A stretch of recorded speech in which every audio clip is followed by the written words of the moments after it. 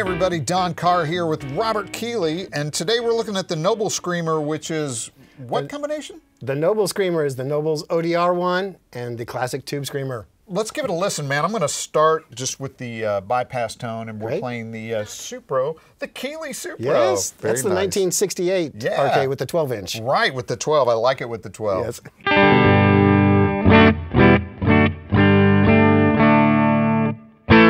Great. So here's our ODR sound.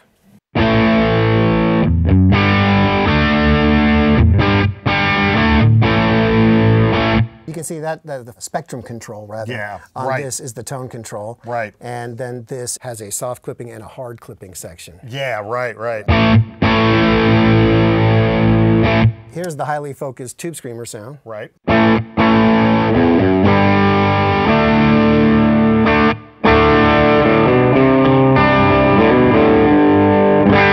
Yep. Classic. But you can get some fun sounds if you use the OD clipping, the hard clipping, into the Tube Screamer tone control. Oh, okay. Yeah.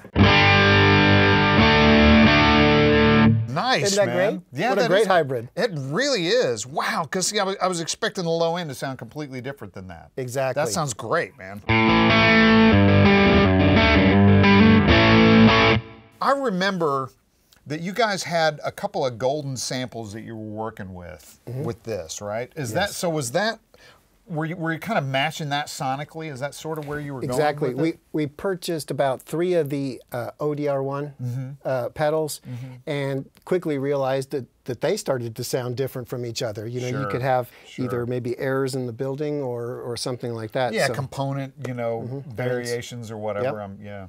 So we sorted out which one was kind of the best one and the correct one. Yeah. We went to Nashville and we hung out with the guys there during the development of the Halo pedal, and we handed out the our Noble Screamer attempts, and they're like, yeah, it's pretty good, Yeah. Then we developed a little special switcher that allowed us to compare our pedal to a variety of ODR ones and having in different loops. So we went back out there pretty convinced. We got a bunch of new analyzers at the shop. Oh, nice. And so put all those together so that we knew we had the sounds nailed in terms of the feel, the way it sounded, the frequency response, the hiss levels, everything. You know what I mean? Right. Well, and from a player standpoint, so it was about the touch and the response and the sustain and all that sort of stuff. And if you get all that right, man. Yes.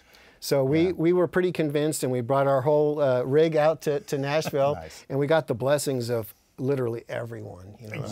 That's it. Yep, I can't tell. Yeah, I remember you brought that rig here, and I had the same reaction, like, wow, this is unbelievable. Yeah, really good. So this is the one that started off the whole series. It is. It's like the proof of concept. It's like we can nail vintage pedals and get the approval from the pros that listen to these things and depend on these things to make their songs. You know what I mean? Right. Hit singles or do their recordings. Exactly, man. It's a tool that you're using at work, man. It's kind of important at that point, right? Exactly. Yeah, killer, man. It sounds really great.